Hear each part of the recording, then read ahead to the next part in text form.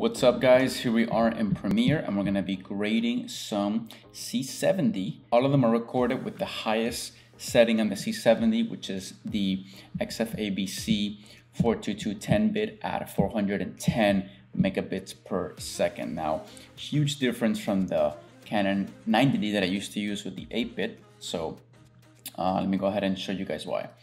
So let's go ahead with this first clip over here. Now, this one was shot, again, this was shot in Clog2. So a very quick, easy way to grade this is to just go ahead and put the Canon Rec 709 LUT, which I have saved over here. We're going to come over. Here it is, Rec 709. And just putting that in, that just looks, amazing. We can still do some more work on it, especially with this window. It does seem to be a little extra bright. So let's go ahead and take a look. Open up here our lumetri scopes. Here we go. Okay, let's open that up. So yeah, we can see the window right over here. Now, what I'm gonna do is I'm gonna create a mask. So I'm gonna go here to lumetri color. I'm gonna add a new color, and then I'm gonna rename it. And I'm gonna call it window correction. Perfect. Now I'm gonna click here on the left-hand side. I'm gonna put 10%. I'm gonna go to my effects control tab, scroll down, and make sure I'm editing on the window correction and not on the Rec 709.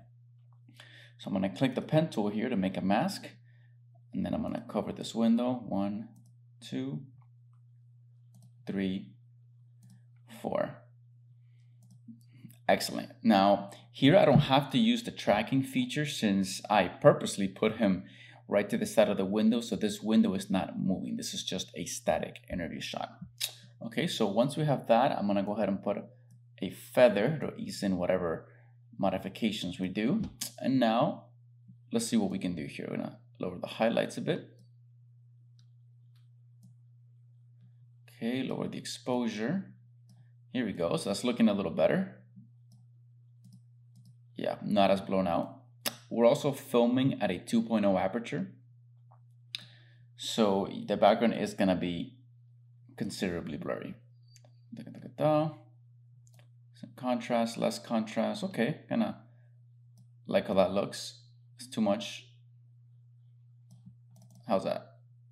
Okay, I like it. I still see a little bit of brightness here. Let me go ahead and put this to fit. So I'm gonna increase that feather a bit more. Okay, now let's see the before and after. That's a huge difference. Perfect, so that looks pretty awesome. Now I do notice I have a bit of a purple, it's almost like a purple blue hue over here. So I do wanna go ahead and fix that. So I'm gonna go ahead and create another lumetri layer. And this one I'm gonna call purple fix. Now, I do like to name them, that way you can keep track of them on the effects control panel. So here we go, purple fix. So on this one, I'm gonna go back and put it to 10% so I can go a little bit outside the frame. I'm gonna select my pen tool and I'm gonna mask now the opposite. I'm gonna come here, mask here.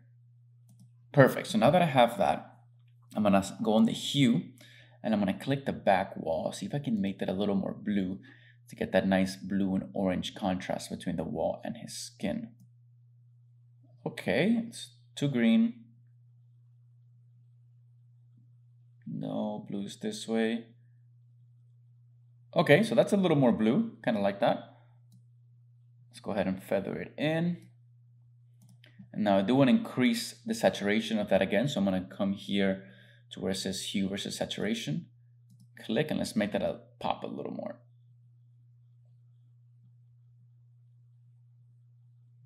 There we go, cool. Okay, again, this is not a perfect color grading. I'm not an expert colorist by any stretch of the imagination, but I do think we made this clip look considerably better from the original. Notice how when I was filming, I was exposing for the window, make sure it wasn't blown out, and this looked a little dark, but with information on the 10-bit file, we can go ahead and rescue all that while still keeping the window from getting blown out. So that's pretty cool. Okay, let's go ahead and jump to our next clip. I actually filmed this in Montana. So if you notice here, we have a big contrast because all this portion here of the grass with the backpack, that was in the shadows. And this here was very bright in the sunlight. So again, first thing I like to do is I'm going to add Lumetri color, and it's just to put my Rec 709. So notice how I put it here on the creative tab and I don't put it up here, because that way I can have more flexibility to fix the settings. If you put the LUT in here, they're kind of baked in. So I'm going to go ahead and browse. Let's click for the 709 tab. I'm sorry, 709 LUT. Here it is. Oops, wrong folder. There we go. Cool, so it's already looking a lot better, but like you see, this is kind of blown out right here towards the sky. So we're gonna go ahead and fix that. Now we're gonna create a mask, add Lumetri color, and this is gonna be sky correction. So again, I'm not gonna go too much in depth here, but I essentially wanna bring all this brightness down. So let's go ahead and create a mask. We're gonna go into our effects panel, sky correction. We're gonna click on the tool. Now, how are we gonna go about this? Okay, so let me try here, put it at 10%. Here, here, here, here, here, here, and here. I'm gonna curve this a little bit. Okay, so now let's increase the mask. Again, this is a static shot, so there's no need to do tracking. We'll be doing that one on the last correction. And then let me curve this a little more to get it more in the tree.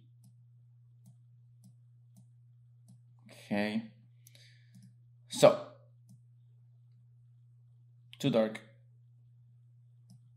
Maybe some highlights, lower the highlights a bit. Okay, it's not half bad.